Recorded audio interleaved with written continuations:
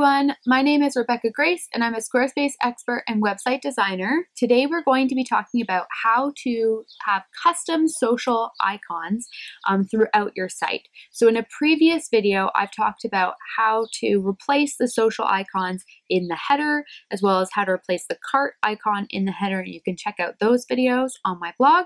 But today we're going to be talking about how to replace the social icons or have custom social icons on other places of your site.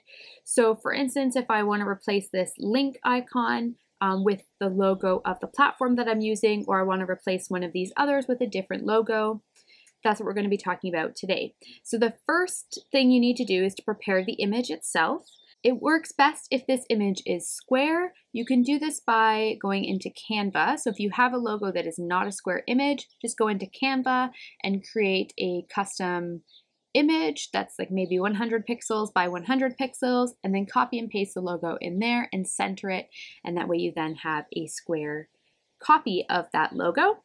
Once you have it all prepared, you're going to go to Design, Custom CSS, and copy and paste the code listed below this video. You should see the first image disappear, and that is because I have it set to replace the first image. So what you're going to need to do to customize this is scroll down till you see Manage Custom Files. Click on that, and then add the image that you've prepared. So I have prepared a Airbnb logo.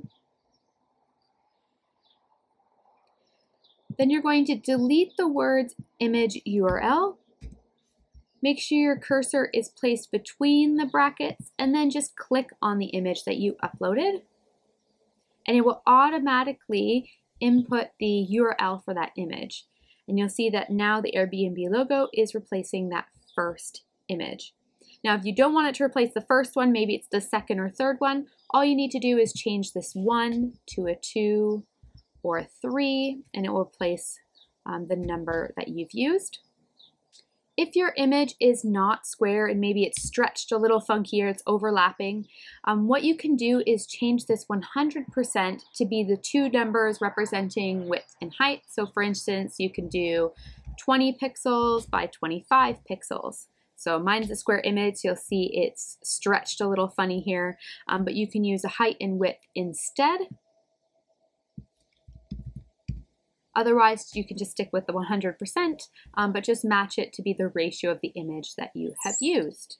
And that is how you have a custom social icon throughout your Squarespace website.